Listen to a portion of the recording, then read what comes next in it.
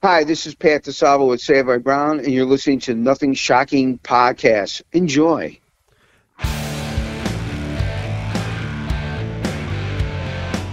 Want to know what's going on in the world of music? Then tune in to the Nothing Shocking Podcast, a non-genre based, all-ages friendly rock and roll program. Join us weekly for interviews with all your favorite rock stars from the mainstream to the underground. You can find us at nothingshocking.libsyn.com or anywhere you download podcasts.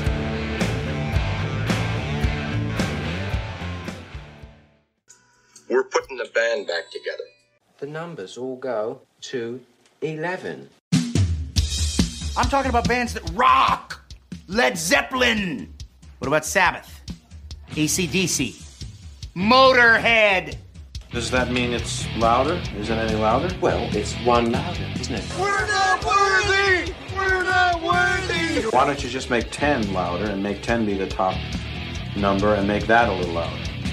These go to 11. I get up off the ground and raise my head. Days like this, think I should be dead. One for Satan, two for me. Let's cheat the devil, it's fun, don't you agree? Welcome to the Nothing Shocking Podcast. I'm your co-host, Jeff Untied, and with me in Dog Bowl Studios is Coach Nez. You can find the Nothing Shocking Podcast on Libsyn or any podcatchers. Like our Facebook page or follow us on Twitter at NoShockPod. You can also find the Nothing Shocking Podcast on Rock Rage Radio every Sunday morning at 7 a.m. Central Time. Our sponsor is Ragged Records, located in downtown Rock Island, Illinois, and downtown Davenport, Iowa. We'd like to thank the Hong Kong Sleepover for allowing us to use their music for our intro and bumper ending. Tonight's guest is Pat DeSalvo of Savoy Brown. Promoting the 45th and last album from Savoy Brown, Blues All Around. Yeah, great, fantastic blues album. It was the last songwritings of Kim Simmons. Yeah. And Pat was part of the team that put this last bit of work together. So let's get to that interview. All right, good night. Good night.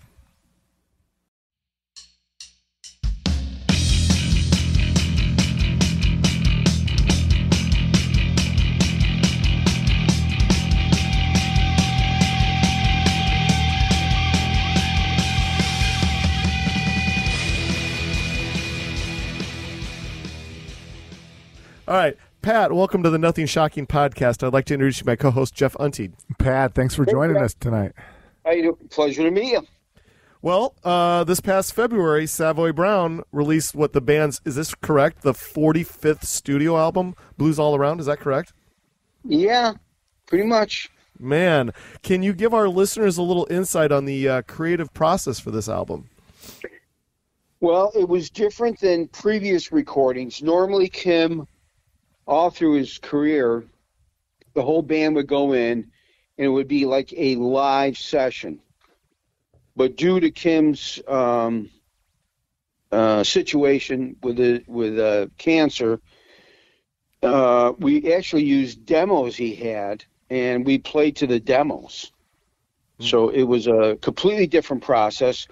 And for the last bunch of records, we have been using Ben Elliott, and Kim couldn't travel. So we used a studio we did like 10 other albums with up in Syracuse, Subcat. Mm-hmm. So it was the whole thing was really different in so many aspects. One, we knew Kim was ill, and it wasn't even just the process. We just knew that Kim was so ill at this point that it was probably our last recording with him, Eric. Mm-hmm. And, we just went in and did the best we could. And we hadn't practiced because we couldn't, between COVID happening, we finally went on the road. We did one show outside of Chicago in St. Charles, and we all knew something was up with Kim. He just wasn't feeling right. And when I came back up to New York, a couple of weeks later, he couldn't even get out of bed. So it was really it was pretty devastating. I got to be honest with you. And then he got neuropathy, and when you do chemo, that happens. It kills, it basically kills your body. So he could only play certain things and only could do certain, he couldn't function, correctly like he was in the past. So it was very tough. I got to be honest with you. The first day in the studio, he wasn't even there. He was at the Roswell Cancer Institute. I don't mean to be a bummer about this, but let's put it out like it was. And me and Garnett hadn't rehearsed, hadn't done anything. We had 14 tracks we laid down the first day. And the reason we were able to do that is me and Garnett had played prior to Kim, and then we had worked with Kim for about 20 years in the studio and then on the road. So we pretty much knew what he was looking for. So it was, but it was very somber. You know what I mean? It's like everybody realizes probably was our last record. In saying that, after we did the record, Kim kept sending me demos. He sent me demos right to the couple weeks before he had passed. Wow. And it was really weird. It's the whole thing's just because are you a musician? Jeff is. Okay, Jeff. You know how it is when you're with a band. There's that, it's like a family, dysfunctional family, but it's like a family. And when you develop a relationship, you got to realize for years we had traveled all around the world. We've been on 4 or 5 different continents together. We've been in Japan. We've just been all over the place.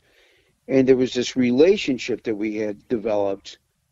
And why we had developed that relationship is because there was a respect among each other. And that's why people go, how come the band lasted so long? Because Kim has gone through a lot of players.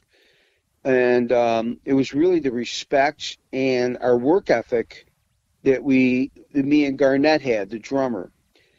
And Kim respected that, and we just grew, and we did anybody that records thinks this is the best thing they did. That's just the way it is. Yeah. You know what I mean? True. Normally, is it? No, it isn't. Come on, you got to be a realist. But we really worked very hard to put these records out and do the records the way we did. And, none of us Kim was phenomenal, but me and Garnett were just functional players. We're average guys, but Kim upped our game. And that's why I think the record sounds, I don't know if you're familiar with Witchy Feeling or City Nights or... Yeah, City Nights was a great record. I mean, I listen to that record every once in a while, and I go, this is, believe me, I'm very critical of my playing. I'm that guy that sucked. I'm like the Rory Gallagher syndrome, where it's like, you know what I mean? Yeah. It's like, it sucks. No, you played phenomenal tonight. Now, I always think I always could do better. Right. Because, you can't think this is the best you do. It's like, that's crazy, You can always do better. But I really feel we did some really good records together. I don't mean to be going all over the place. Now, you got to realize I was in a bar for the last couple hours. So. No, you're doing great. You're doing great. Okay. Well, can you talk a little bit about that bass player-drummer relationship? You got Garnett Grimm. You know what? I got to be honest, I worked with a ton of drummers. I key into the drummer, and I've always been able to lock in. And because I'm not a really good player, I play very functionally. And really, that's what I'm supposed to do. I'm not Victor Wooten. I'm not Stanley Clark. I'm not Jaco Pastorius. Love all those guys. That's not me. I wish I was sometimes, but it's not. So my whole thing is to create a groove and just play for the song. I always listen to the lyrics. When we're ever doing anything, I'll always look at the lyrics of the song, and I try to get a portrait in my head of what someone is doing with the song. I'm schooled classically. I went to the Philly Music Academy. I studied at the University of Buffalo, and they had master classes with Jonas Stark. I did all that stuff. And once again, it brought me to a certain place, but I had a teacher, this guy, Bill Harris, and it was in a big band, and he said, okay, he goes, I want you guys to think of a woman. She's walking down the street, and you're behind her. And he goes, her ass is going this way, it's going that way, it's going this way. He goes, now I want you motherfuckers to play this way. So just think of that girl in your head. I love this guy. He was a great trombone player. I want you to think about her, and we're playing this song. That's what I want you to do, because we were rehearsing I forgot what song it was. It was a big band song, and it wasn't happening. And he goes, stop. Here's what I want you. I want you to image this in your head. And the band played great after that. I gotta be honest with you. But that's what music is about. You know what I mean? Music is like you're telling a story.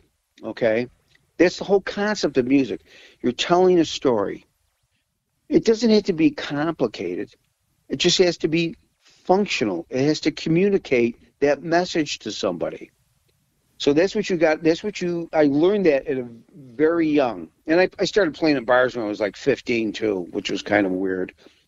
My parents were really into it. They thought it was a great thing. But I was in bars, and I would, then a couple of days a week I would unload trucks at a supermarket, and then I eventually make it to school.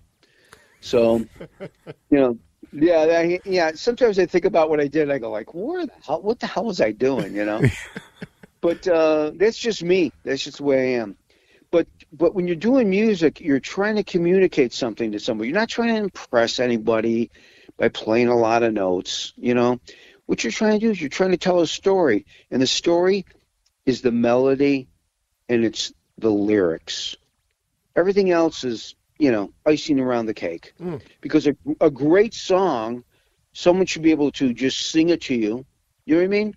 Or just grab a guitar or piano and play it, and it should have some resonance within you. Like, oh yeah, I can relate to that. Or you just took me someplace, And that's what music is supposed to do. That's the way I think about it anyway. Well said. Thank you. You had spoke on Kim's demo parts of Blues All Around. Were all the demo parts, were they completed for you guys to actually put the finishing touches on this album for you guys to play around? Or did you guys kind of I got to be honest with you. No. They were demos. And I didn't know what the hell I was going to do. And I just sat and I listened to them. And I called Garnett a few times. And Garnett was a little stressed about it. He goes, geez, we haven't done this way. We haven't played together. He goes, we're just going to go in. It was a natural thing. And this is the great thing about music when you play together. It's like a football team. You get these football teams, and 1 or 2 years, they're working it all out. You know what I mean? Then all of a sudden, their third or fourth year, they start coming on really strong, like the Buffalo Bills did. But then I don't know what the hell happened to them after that. But, it's like a team. And all of a sudden you start playing like a team, and you start evolving, and you sort of like can anticipate what the other guy's going to do. And that's what happened with this record, because we didn't rehearse. And me and Garnett, and this is, I'm not bragging or anything right now, because this is just what happened. And not to say it's great. Other musicians might look at it and go like, it's not really that good. But the thing is, we laid 14 tracks down in 6 hours. Oh, wow. Yeah, but we've always done that. Anytime we went into the studio, it was for me and Garnett. Now, you got to realize, me, Garnett, and Kim, when we played, we practiced a real lot. We go in the studio almost all the time. We had all the basic tracks, the guitar, bass, and drums done within a day, all the time. All the records I did with Kim. And I've done like 16 recordings with them. Yeah. Granted, some of them were live and some of them were DVDs, but live DVDs. But it's like whenever we did anything, it was just it was a natural thing. It grew though. It took some time, but it grew. It was just naturally, and that's like it's like the Beatles. Think about the Beatles, or think about Hendrix, the first couple of records he did, or Cream. I mean, you can't. You can't manufacture that, That's just something that naturally happens, and it's wonderful when it does. Are you guys familiar with Yormar Coconut? I am not. No. From Hot Tuna, Jefferson Airplane? Yes. Okay. Yep. Yeah. Okay. I completely butchered his name, I think, just right now. So we played his place one time, and he's got this place called the Fur Peace Ranch. It's in somewhere in Ohio. and it's like got a restaurant, and it's got a museum, and it's got a real nice theater and a studio, and it's got these cottages, and they do guitar clinics there. So we played there, and there was this guy in the audience. He was just at soundcheck, and soundcheck is normally closed for us. We don't let anybody in. So there's this guy there, and then he comes up to me, and he goes, "Can I talk to you?" And I go, "Yeah." And he goes, "I'm Norma." And I go, "Oh, nice to meet you." And he goes, "This is like something," he goes, because he's been around forever. He goes, "You guys got a magic happening." And when someone like this comes up to you and says this is he has no dog in the fight. He could just go there and leave. But he said, "You got this magic happening." I'm paraphrasing now. I can't remember exactly what he said. And he goes, "You guys are this is just like great. This is just amazing." Then he goes, "Can I play with you guys tonight?" I said, "Well, of course." First, it's your venue. And second, you're you. So he sat there with us, and he had a ball, and we did too. And it was like, but what I'm getting at right now is, you don't have to be a phenomenal player. You know what I mean? You don't have to be like Al Di Meola or Paco de Luca or John McLaughlin or any of those guys. But you just got to work together as a group, and you can create such great music. Did you ever hear the Dawes? Are you familiar with them? I am not. Or My Morning Jacket? They're these up-and-coming bands. They just play together, and they make this wonderful music. It's just great stuff, and it's very organic, Mm-hmm. Like in the 60s and the 70s, those guys weren't thinking about anything like any band thinks about today, where they're marketing, they're doing this and that. They just wanted to play. Right. And you know what I mean? And I think that's lost on a lot of people, where they're thinking like, well, my demographic says I should probably do this and should look like these guys just went out, put music together, and just like a music of the time, you know what I mean? And they would write these songs about what was going on, and it was just, it's just incredible, because you think about it. All that music from the 60s and 70s, they're still playing it now. We're in 2023. And it still holds up its value, where maybe not the production quality, but what the songs are saying and the way they're playing, it's just, I don't know. There was a wonderful time. I wish I was really there for the whole thing, where I was like, could have been really, really a part of it, but I'm only 68. Yeah. Jeff, you got the next one? Well, I mean, prior to COVID, how many shows were you guys doing in a year? Oh, well, actually, believe it or not, me and Garnett both have full-time jobs. I do IT work. Okay. And I work sometimes 50 hours a week doing my gig.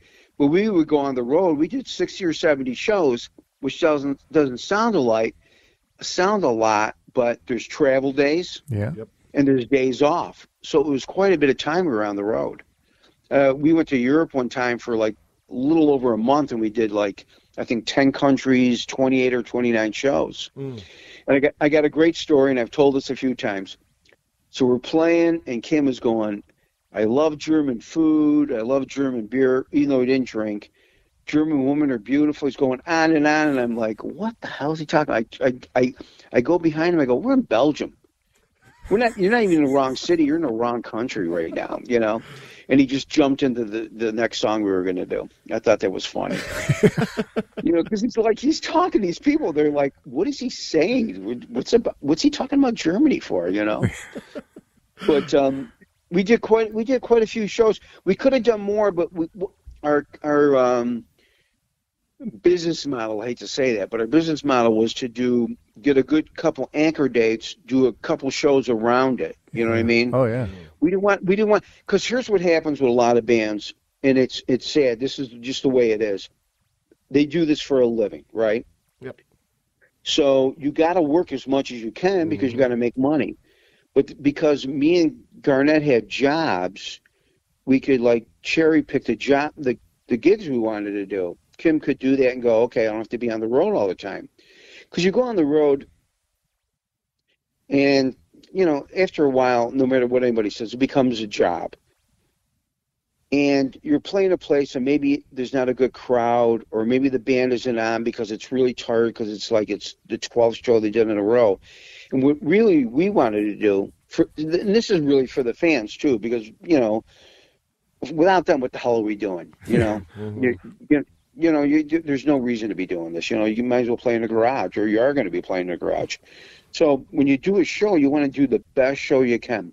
These people have taken time out of their schedule to drive to come see you and pay X amount of money to come in the door. And you got to really do a good show for these people. And not only that, what I always say, you got to give them a memory. So when they leave the show, and as the week goes on, and maybe their week isn't going good, they can think, you know what, I had a great time a couple nights ago. I was with my friends. I saw this band. It brought me back to my, because the band's been around so long, brought me back to when I was a younger person. You know what I mean? Mm-hmm. Because that's what is all this about that we're doing? What is it we're doing? It's like we're trying to create a memory, and we're trying to say something to people. That's all we're doing. We're making noise. Like many different heritage acts, such as Savoy Brown, will the band, or I don't know how to say it without Kim being in the band, but will the band? No. I guess the question is, will there be a box set or of a Chronicles or of some sort of the band? Well, yeah, okay, yeah, no, that, yeah, I think there is there is a box set out. I thought you were going to say, is the band going to continue? Because I can't see it continue. No. Yeah, but people keep asking me, and I go, like, really? That'd be like some band going out without Eric Clapton there and going like, hi, we're Eric Clapton. Oh, no, you're not. Yeah. You're just a bunch of guys trying to make some money right now. Be honest, So I personally would like to see a good compilation of the last 20 years, but that's up to Debbie, Kim's wife, how she wants to represent Kim's history. That's his wife, and she really owns the band name and all that, not me and Garnett. We were just, we're like an afterthought, really. All the guys that were in the band years ago, like Roger Earl and Dave Peverett and Dave Walker, that's all gone, Actually, the first band he had, two of the guys overdosed. Oh. Yep. Their record didn't even come out in the States, too. There was a lot of you got to think what they were doing. This is the 60s, and they're experimenting with drugs. They're doing stuff. And once again, a band, they're so dysfunctional. Half the musicians I know, they can't feed themselves, So it's like, he was going through this whole thing trying to keep this band together for all these years. And it's like, working with musicians, it isn't working like with some office people. You're working with musicians, and they're like strippers. They're fucking crazy. Yeah. Well, I know as a kid, you fantasize about bands and how glamorous it is, and then years later you read their memoir, and they're all piled in the van, and they're sleeping in their t-shirts and cuddled together to stay warm, and Yeah, it was really cool. Believe me, I've done all that, and also I've done a lot of crap gigs where I would do that Holiday Inn circuit back in the day and play 6 nights a week, stay at a Holiday Inn, they feed you, and it was like, it wasn't work at all. It was like, but it was a lot of fun, you know. But yeah, it's like when you're coming up through the ranks, it's tough. It really is tough.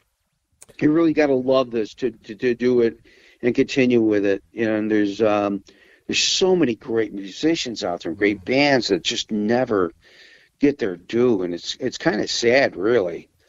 It's but who's got the best publicists and marketing people, and they get the money put. Those are the guys who wind up, on top. But you still got to have songs. You still got to have what I would consider a product that people want to buy into. But there's so many bands that they just don't. It just doesn't happen. It is sad. Yeah. And I feel bad for guys. I know guys that I know back home, and they're in their 40s and 50s at that point. They're still trying to get a record deal or something. It's just like, it's not going to happen. It's like, I gave up at like 32. I decided, okay, I got to get a job.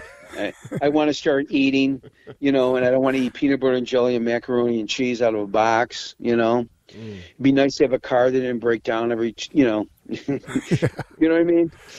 I'm living with 5 guys, It's like, after a while it gets to be okay.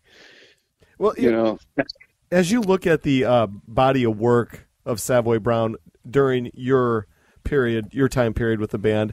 Do you have a favorite Savoy Brown album? And do you have another one that maybe is not the best interpretation of the band during your time? During my time, yeah, City Nights. I think I really like that record. There's so many great songs, and what makes a great song to me is a great story. You know what I mean? Something I can think about and go like, I understand that, or that moves me to do something. You know what I mean? Mm-hmm. And that record really was good. And then Ain't Done Yet there was another great record, and then freaking COVID hit. You know what I mean? Yeah. I mean, there's really some great. I don't know if you guys have listened. I don't know where you're at with all this, but there were some great songs on that. I mean, just great stories. Devil's Highway is I just love that song. And both those albums. Witchy Feeling was a really good album. But those other two were I just thought they were I always felt bad that they didn't get promoted. Things just didn't happen, and and then again, there's so much music out there. So where do you guys when you guys want to listen to music, where do you guys go to find new music? I'm curious. Well, only because I'm forced to. I'm forced to go to iTunes. Right. Because I got an iPhone. But I mean, I for years I was the guy that went to the record shop every Friday. I'd go to Best Buy every Friday and just walk around the shelves and look for something that caught my eye. And you can't do that anymore. No, and the other thing is, I hate fucking CDs, because a fucking record, you would pick it up. You know what I mean? Yeah. There'd be this great artwork. You could actually read the liner notes. And it was just it was a very tangible thing to have. And then, of course, they put the CD out because it was supposed to be better. And I think the sound quality sucks on them, but that's a whole nother thing. And I got another story I got to tell you. So Voodoo Moon came out, and it came out on vinyl. And the company I was working for, the owners were very good friends of mine, huge fans of Savoy Brown. And actually, we took him to a SU football game one time. But the thing is, I gave him a record, and his son was there, and his son looked at me and his dad, and he goes, why is Pat giving you a calendar? It was like, how does he know? He's never seen a record before, But the thing is, vinyl, I just love vinyl. Yeah, you had to pick it up and put it around on the other side, but it was just something about holding that record in your hand, looking at the artwork, reading the liner notes. It was just something that it became part of you. A CD became so trite-like to me. You know what I mean? It was like, I can't read the liner notes, and the artwork I can't really look at, and it's a piece of plastic in my hand, and it's so tiny, Now you got streaming, which completely devaluates music to me. Yeah. Sound-wise, about the compression thing, where the way they do it, you only hear half of what you're going to really supposed to hear. Personally, I'm deaf, so I'm glad I hear what I hear. But it's just like the quality's just gone, and it's just like, and it's not even there. It's not even in your hands. You know what I mean? Well, it's just so easy to. Oh no, and it's so easy just to listen to it for a few seconds, skip to the next track, or listen to something else. You wouldn't do that with a record. You put the needle down. You listen to. How old are you guys? I'm curious. 50s, early 50s. Yeah. Okay. So you understand then. Okay. Yeah. Yeah, because records were just like, it was great to have a record. It was great to have. It was a possession, actually. I don't know how many girls and guys argued about who's going to get what record. That story's cropped up a few times. Yeah. I bought that. No, it's mine. Well, I'm going to tell you how I discover music now, and it's not necessarily discovering new bands, but for instance, I do this a lot with the podcast when I'm doing my research for artists. But so, for instance, if I go in, I'll go into Google and I'll say bands similar to Savoy Brown, and then it'll take me to Last FM, and this is it's a website that's going to give you X amount of hundreds of bands that are similar to Savoy Brown, and it starts with number one. What's it called again? I believe it's called Last FM. Okay. Yeah. So if you just type into Google, you'll say bands similar to Savoy Brown or whatever band you want to type, and that's the first thing that's going to pop up, and it's going to give you the bands that are the closest to Savoy Brown, and then as you go to the next page, it kind of gets a little bit dumbed down a little bit. But I find that to be the best way to find old stuff and make it new again. Because, like, hey, I didn't even realize this band was an actual thing. Then I discover them. And so it's like, it's my way of making something old new again, if that makes sense. No, complete. Because you know why? Because radio stations had a very narrow radio play that they would put out. Right. Mm-hmm. There's so much stuff out there, and they just would play. You know, I got a lot of friends who are DJs, and they would tell me, basically, there's like 500, 600 songs that are played in America. Yeah. And it's the same friggin' songs. But there's so much others, and they don't go very deep even Pandora, when you listen to that, like I'll put that on, they'll sort of play the same tracks. They don't go very deep, though. Right. What you got to do is not like the songs. Because they'll put some other stuff up, but that was the problem with radio. Radio would say, you know, it's a business. We got to market this. Let's play the hits. What are the kids digging? You know, and it's like, you know, that type of thing. Some guy with a tie on and a yellow and black check suit, you know, saying we gotta play what the kids want to hear. And there was so much great music that didn't get played, like Elvis Costello. I mean, they banned him eventually, you know, but I mean, there was all these bands, Ian Dury and the Blockheads. I don't know if you're familiar with them. Mm-hmm. Yeah, there was all the. Are you guys familiar with the band Masters of Reality? Yes. Oh, absolutely. Yeah. Okay. Chris is my cousin, and Timmy Harrington. Yeah, and Timmy Harrington played in a lounge band together for years on and off. Oh, we went cool. to high school together. And Googe is a friend of mine, and unfortunately, me and Vinny, the drummer, were great friends. He wound up just a bad story. It's sad. But yeah, those guys are all buddies of mine. Grew up with those guys. Not many people realize that Ginger Baker was in that band for a short time either. Yes, he was. He did a record. I don't know how long my cousin did that. Actually, we were in the airport one time, and Chris was there, and he comes over to me and goes, "Hey, what's going on?" I go, "What are you doing here?" He goes, "I got to go see the ants. They're all dying." And I go, "Kim, this is my cousin Chris, and he's in the Masters of Reality." And Kim sort of knew about the band. And I go, he played with Ginger Baker. And then Kim, like, you know, his eyes lit up a little bit. Oh, really? You know, and so they had a good discussion, and that was kind of interesting. And Chris has done a lot of good stuff. He's produced a lot of Queens of the Stone Age. He's done a lot of good. He was in that Foo Fighters documentary on HBO. Yes. Yeah, he did. He's and Timmy actually worked for the company, the IT company I worked at. And, you know, Timmy's brilliant. He's too smart, though. And he got a couple other record deals after that. And it's just sad because the guy is just, he's so talented. I mean, he's such a talent. He's always been a talented guy. He's a great artist. Still recording and doing things, too. Oh, fantastic. Jeff, you got the next question? But he doesn't get it out, though. He doesn't get his material out. Go ahead. What's the next question? Oh, yeah. I was just going to ask you about your bass. Do you have a large bass collection, or do you have one trusty one that you love, or how's it work for you? I got like 16 basses, and I've been using I became friends with Dean Zielinski, and he sent me a couple basses. And I've been using them on my last bunch of records.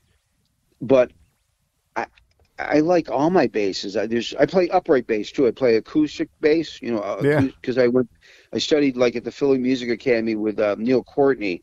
He was the second chair bass player in the Philadelphia Orchestra, and I love playing upright. And I played upright on 2 of Kim's acoustic records, and I play upright on a couple of our Savoy Brown records. But really, it's not, you know, I'm going to be honest with you, it's not the instrument. You know, it's like, not, you know, they say it's not the carpenter, it's not the tool, it's the carpenter. Yeah. I really feel that said. When we're on the road, believe it or not, we'll fly out somewhere, right, guys? Yeah. And they'll just have whatever, you know, I'll ask for a certain amp, but they'll just have an amp there. You know what I mean? Same with Kim. And we used whatever amp they give us, and we usually brought one guitar. Kim, I talked him into play. We started doing an acoustic set with Savoy Brown, which was kind of cool. And I would bring my electric upright out, and Kim would have an acoustic guitar, and then just his other guitar. But it really isn't the instrument. It's really it's the touch and the feel that you yourself that comes out of you. You know what I mean? But I got a G&L. I got a 64 Fender Jazz. I got a bunch of P basses. I got a 55 Dan Electro I got from Joe Bonamasso's dad.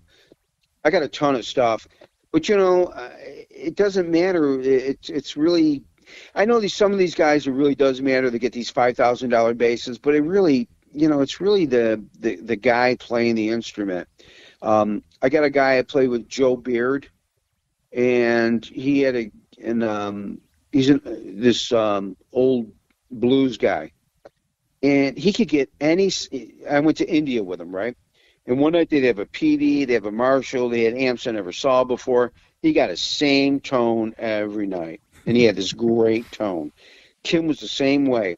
You could give Kim any amp, any guitar, and, within a sound check, he would have that sounding like him. And that's an amazing thing to be able to do. Yeah. Because some guys got to have a ton of pedals. I get it. That's cool. That you want to get different tones and stuff. But for a long time, Kim didn't use any pedals at all. And people would be, guitar players would be at the end of the show, where's his pedal board? And how do you get those sounds? I go, it's all coming out of him. Yeah. It's coming out of him, and he knows how to get the sound out of the amplifier. Another thing that he always thought was funny, that he thought personally was not funny but kind of interesting, was everybody wants all these vintage amps. He goes, they don't understand.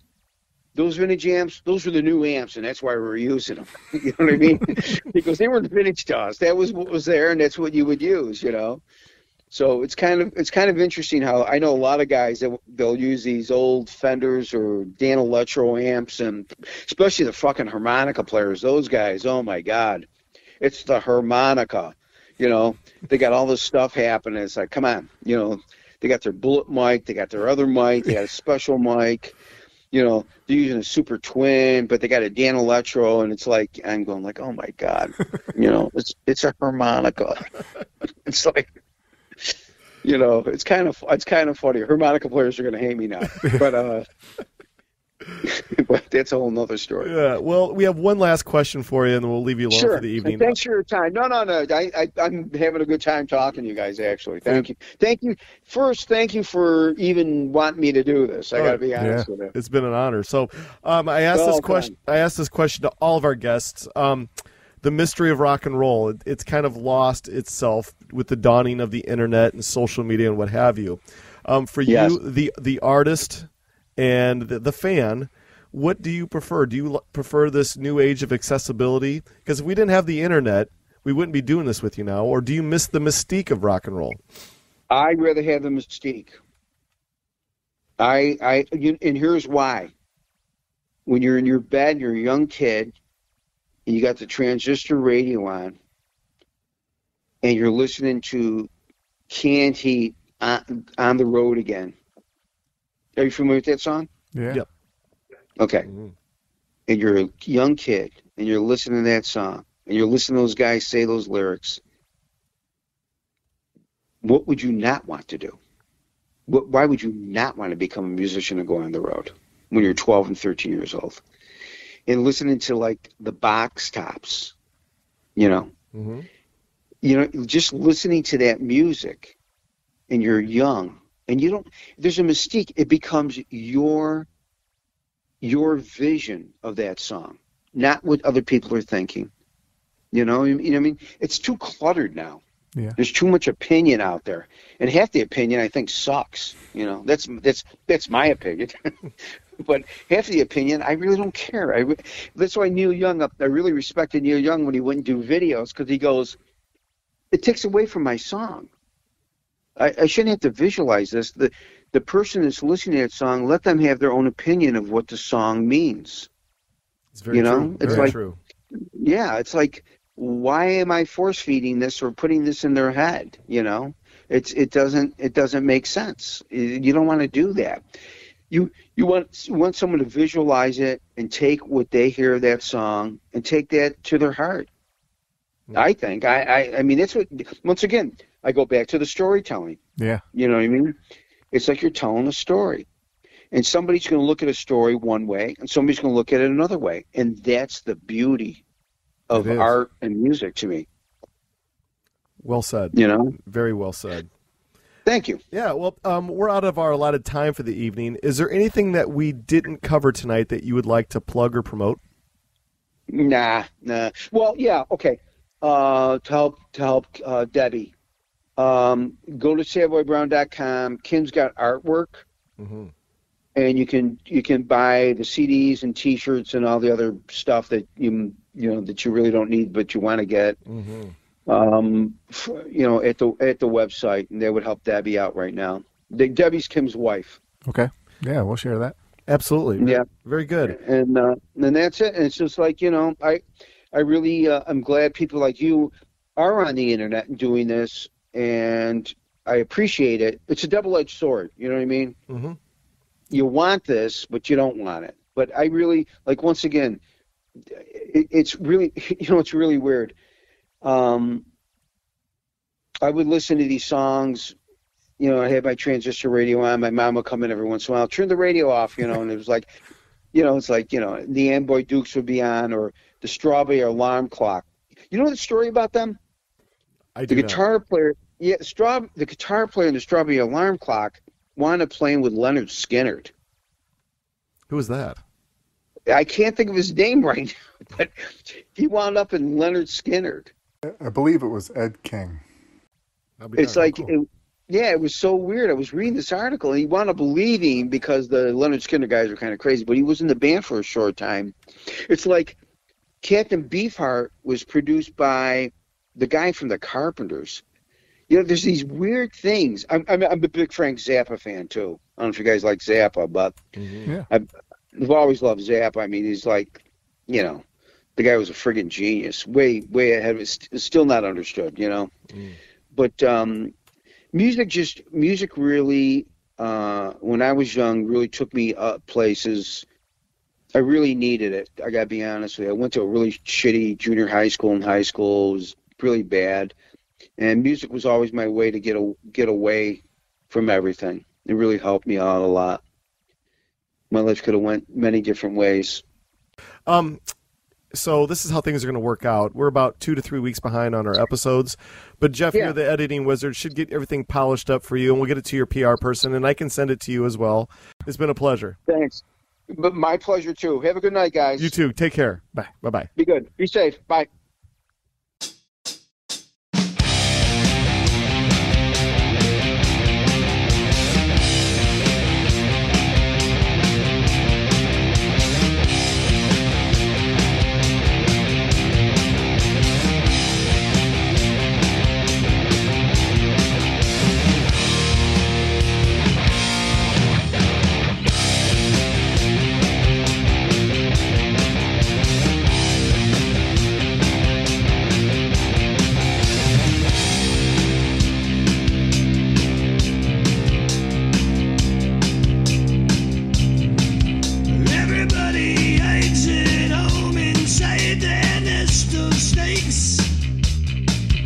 Everybody grinds the stone and makes their own mistakes.